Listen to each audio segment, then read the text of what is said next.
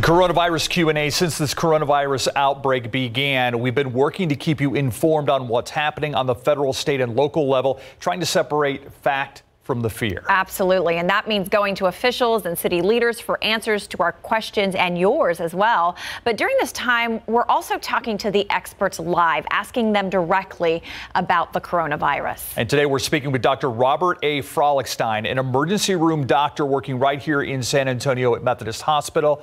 Doctor, thank you for joining us, first of all. And secondly, what changes have you seen in the ER since this whole crisis has begun? Well, really right now it's almost seems kind of like this calm before the storm. People are not coming as frequently as they normally do, and we're in the midst of a whole bunch of stuff. Doctor, I think you might have dropped did you have a microphone or something on you? I think you might have dropped it or covered it or something there.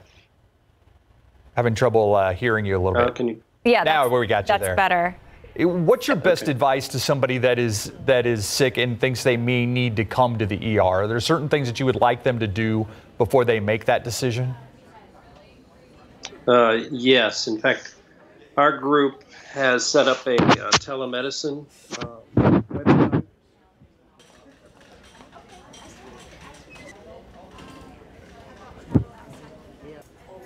All right, obviously we're having some trouble hearing a little bit with his microphone. He said that they've actually set up a telemedicine hotline at Methodist, and they're basically asking people to maybe call that before they come down there. Obviously, if it's still an emergency, they want you to call 911. They want you to reach out to some officials to get help, but they also want you to be careful because what we're talking about with these healthcare workers, he says, they're the front lines in this whole thing. Yeah, absolutely. And they're already many times stretched thin, so you want them to remain healthy and so they can remain at their jobs, serving us as important as they can. Absolutely, and there's some good at-home practices. Not everyone who contracts COVID-19 is going to necessitate a trip to the ER.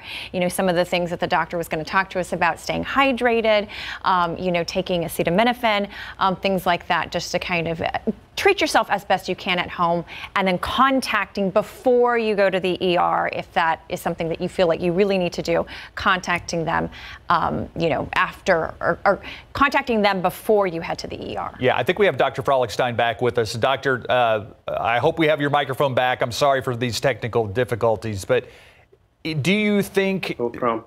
What's the best advice you were talking to us about if somebody is sick and thinking they may need to visit the ER? Yeah, thanks. Normally, we always say, if you're in doubt, come in, and we'd be happy to see you. These are unique times, and if we have too many people with COVID-19 in the emergency department, then we're running the risk of making our healthcare or your healthcare team ill and not being able there to take care of you. So what we ask is that you call your doctor before you come, and they can assess you. And we have set up a telemedicine option to where you can log on and talk to one of the emergency physicians, and they can assess you and decide if you need to come to the emergency department. Speaking of keeping staff healthy, we've seen these scenes from across the country of a shortage of masks, a shortage of medical gear. Are you equipped there at your hospital to handle, if it comes to that extreme amount of cases, if it gets to that?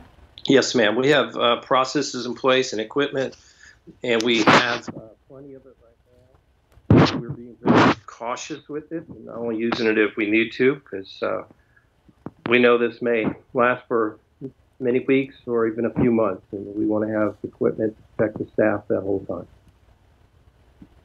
Great. Dr. Robert Frolichstein from Methodist Hospital, thank you. And I want to mention we will have the doctor back with us tonight during the 9 o'clock news, where he's going to answer some of the questions that our viewers have. Dr. Robert A. Frolichstein from Methodist Hospital, thank you for joining us. We'll be right back.